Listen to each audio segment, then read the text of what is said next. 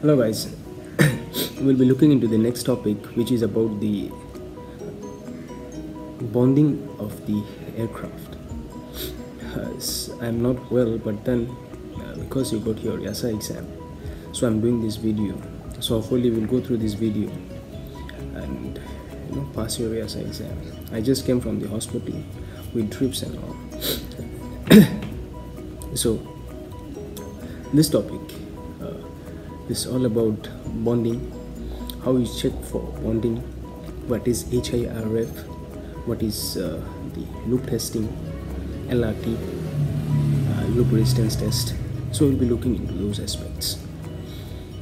So let's start off with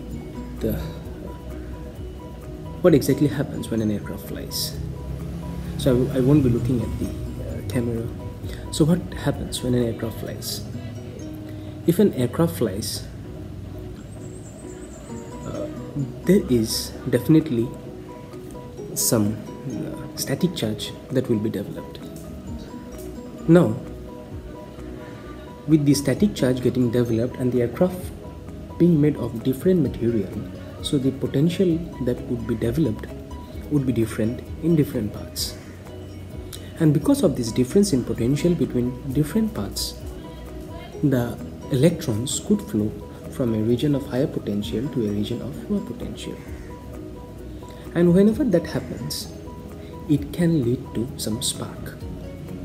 And if the spark happens, the aircraft can get damaged, there could be some corrosion, there could be radio interference.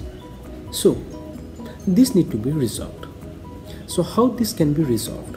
So this can be resolved if we prevent this accumulation of static charges of different material. And how can we do so? We can do so if we somehow have got some attachment, electrical attachment between two parts which are having different electropotential series, so that there is no difference in potential. And if there won't be any difference in potential, so quite natural there won't be any this sudden flow of electrons because of this accumulation of static charge. And this is how we can prevent this damage and whatever it is. So how this is done? So this is done by bonding to the earth potential. So in summary, what we can say, if the potential difference is if we need to prevent building up of the potential difference, in that case we need to do the bonding.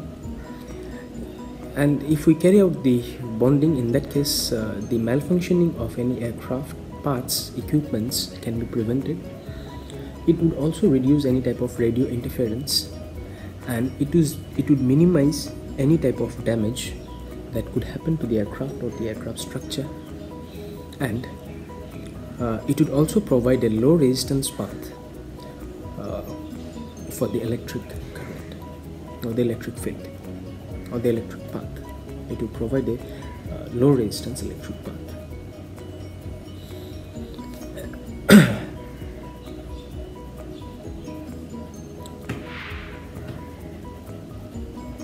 Next, we'll try to look into few definitions.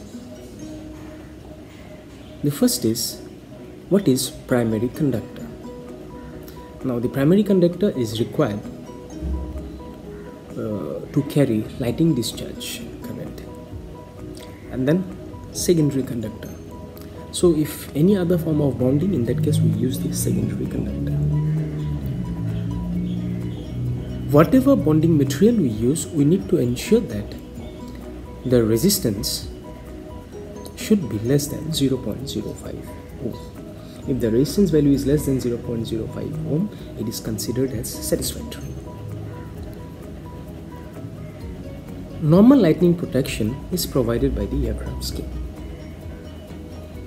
Now for bonding, any type of non-metallic parts, let's say the aircraft is made up of composite or any type of non-metallic part, and if you need to carry out bonding of a composite aircraft or any non-metallic aircraft, in that case that is being provided by the use of a cage. Now what is this cage? Now this cage, it consists of some metallic conductor with a surge carrying capabilities. So you need to remember this. So it is being the static charge we prevent from building up in case of non-metallic or composite aircraft by the use of the cage. And this cage is actually some metallic conductor with surge carrying capabilities. Next, how the static charge buildup get discharged during landing. So it get discharged via the nose landing gear. Next is what is electrostatic discharge, and how what I mean to say is how electrostatic discharge is done. So it is done by the use of special paint which provides the conductive coating. Next is how static discharging happens. So all these static charge which are built, that need to be discharged to the atmosphere, and they are discharged by the use of the static discharger which are attached to the trailing edge of the control surface. Now if you look at the static discharger or the static wicks, you can find that the area of the cross section of the wick is very less, very small. It's sharp.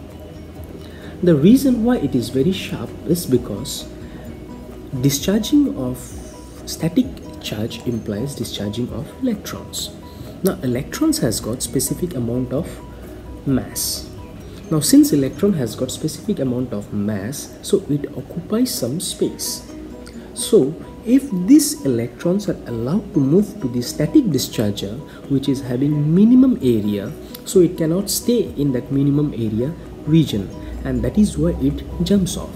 And the moment it jumps off, so it ionizes the surrounding air, and because it ionizes the surrounding air, and that ionization result in some sort of a discharge which we call as the corona discharge.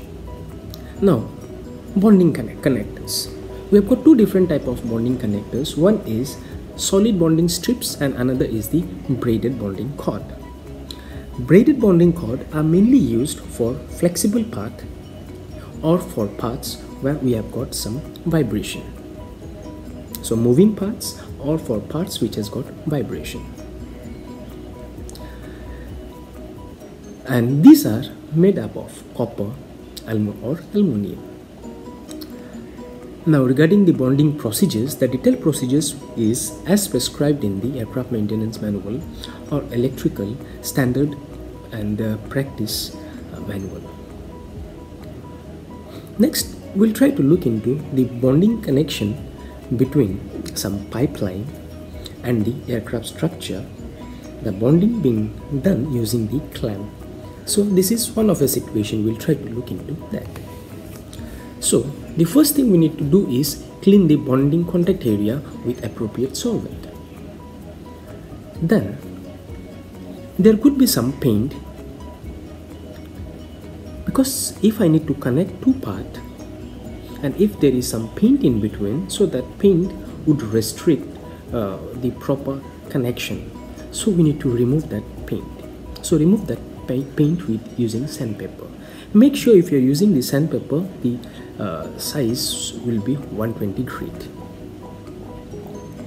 After that, the sandpaper abrasive particles need to be removed with clean cloth, and then install the connectors.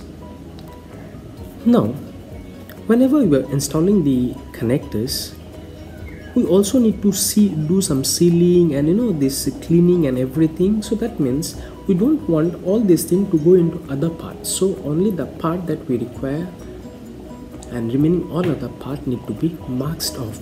So masking tape in the surrounding area is an essential. So put masking tape in the area where you don't want the sealant or the paint stripper or the sandpaper abrasive particles to go. Then you need to put some primer to the connections, and if it is being applied properly, it would be now the finishing will be glossy. And after that we need to apply the sealant. While applying the sealant, make sure you apply using the rotary motion. Another thing you need to keep in mind that the abraded area should always be larger than the connectors, and while you are cleaning, make sure that you do not remove using any unapproved solvent. And also, whenever you are removing the or the stripping the paint or whatsoever, make sure that you do not remove any traces of metal, because there could be some metal, and those are mainly used to provide a better conductivity. So make sure that you do not remove this while in the cleaning process.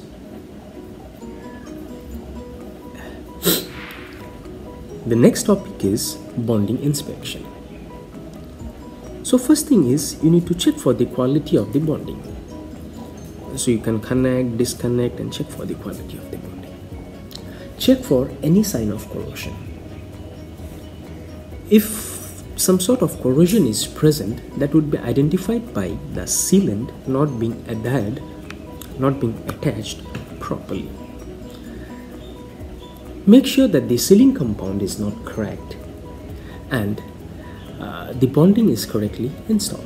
The bonding connectors is properly installed. Next is, we need to check for the quality of the bonding cables. So check for any missing cables, check for any breakage, check for any fraying, check that it is free from any type of pulverization. And how you are going to check it? So take the cable and pinch it to check for any sign of pulverization. Then put all the cable pull all the cable to check for the proper connection. Next is, we'll look into the bonding testing. So if you're doing this bonding testing, so it is done using the instrument called bonding tester or milliohmmeter. So we'll be looking into each of these separately. The first thing you need to keep in mind is the resistance value should be in the range of 0 to 0.01 ohm. Now we'll look into bonding tester first. So the range of the bonding tester is 0 to 0.01 ohm, and it works on the principle of ratiometer. So what is the principle of ratiometer? It works in the principle of that the current flowing through the two moving coil, and whatever the ratio is, that particular ratio is being used to deflect the pointer. So the principle of the ratiometer is it is the ratio of the current flowing through the two moving coil, which ultimately is making the pointer to move. Next is the scale graduation is marked in terms of 0.002 ohm, and the connector used are in the form of plug and socket for quick installation and removal, and also for non-reversible action. It has got two probes, and there is a reason for it. So why we got two probes? Because it would act as a switch to stop the current flow when the tester is not operating. And why it is essential? It would prevent the accidental drainage of the alkaline battery. Okay. Next is the operating procedure. So initially we'll put the lead B, which has got single spike, and that would be put across lead A, which got double spike.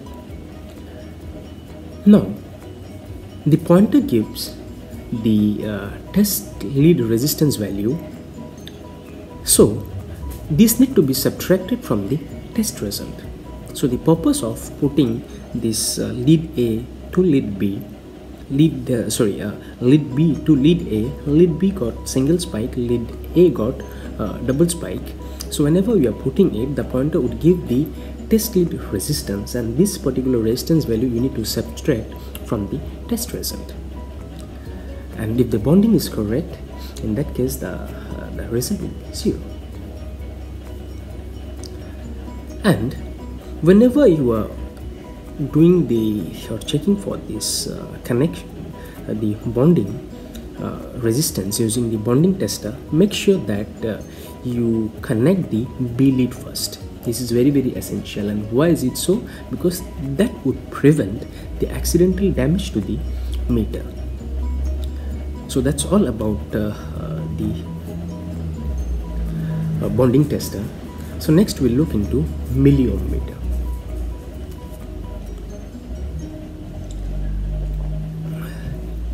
Milliohm meter, the principle of operation is different from that of the ohm meter. So how it operates? So there is an internal supply in the meter which provides the current or which creates the current, and that current passes through the test lead connection and also to the device under test, and in doing so it would create a voltage drop, and this voltage drop is actually measured. So what exactly this voltage drop is measuring? It is measuring the voltage drop across the load under test, across any type of internal connectors, and also to the some current source resistance. So these are unnecessary things. We don't want all these unnecessary things. What we exactly want is the voltage drop across the device under test. But what we end up getting is, apart from this, we end up getting few other things as well. So for more accurate reading using milliohm meter, we use a technique which we call as the 4-wire method or Kelvin system.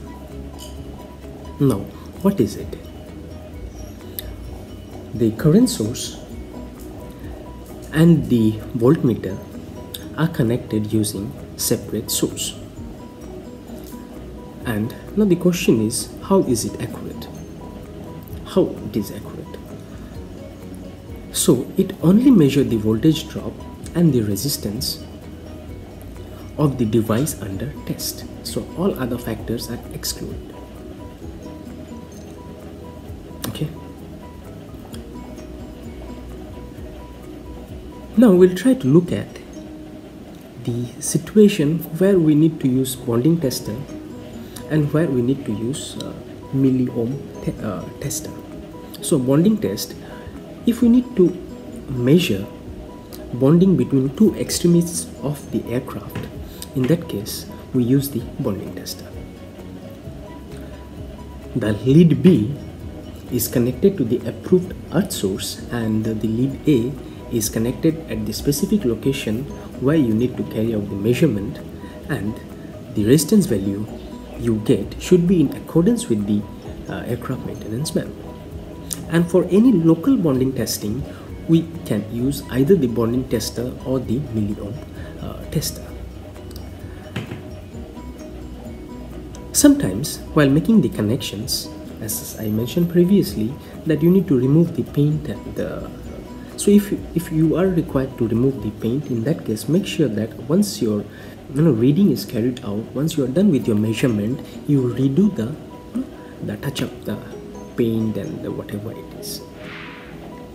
We'll look into the next topic, what is HIRF. HIRF stands for high intensity radiated field. So what exactly is this field? These are some electromagnetic field waves which are generated by the radio, radar, television, or any type of airborne equipment which has got the RF transmitter. The effect, HIRF effect, is similar to that of the lightning strike. It induces voltage and can affect the operation of the aircraft instruments, systems, And to prevent it, we use primary and secondary conductor. The primary and the secondary conductor would provide a path of low resistance to the earth. To allow dissipation of any induced voltage into the sensitive circuit, metallic shielding of individual cables or wires is essential. And to allow for extra protection, the entire wire bundle or the wire loom can be further encased with metallic braid. Next is how to inspect the HIRF. So to inspect the HIRF, we use a method which is called non-intrusive method. So what is non-intrusive method? Basically it is visual examination. So visual examination by using some light or any other forms. Always remember that any type of disconnection, disconnecting during HIRF inspection or the non-intrusive inspection is not permitted. Next is we'll look into bonded joint connection test. So this is done as per the aircraft maintenance manual, and it is done by using either the milliohmmeter or the bonding tester. The next topic we'll look into is loop resistance test, which in short we call as LRT. Now the thing is, when do we use? If the intrusion method is not sufficient, because as if you recall just now I told, with the intrusion method we are not permitted for disconnection. So if that is the case, and with the intrusion method we are not very sure about the test result, in that case you can go for the LRT. So it is mainly used to test the shielded wiring. Now LRT got 4 components. One is the drive current coupler, another is the sense current coupler, then we have got some joint probes, and then the instrument that includes the battery, processor, and the LED display. It can operate continuously for 8 hours, and it has got this PITE principle, built-in test equipment principle. It has got 2 selection switches, and the panel is LED.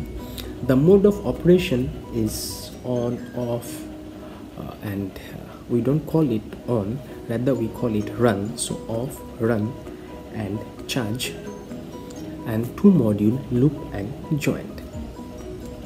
So we'll look into the procedure.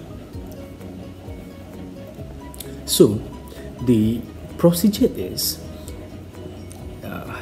AC voltage is induced by the drive coupler into the shield wiring. Now this induced voltage acts against the loop impedance, and because of it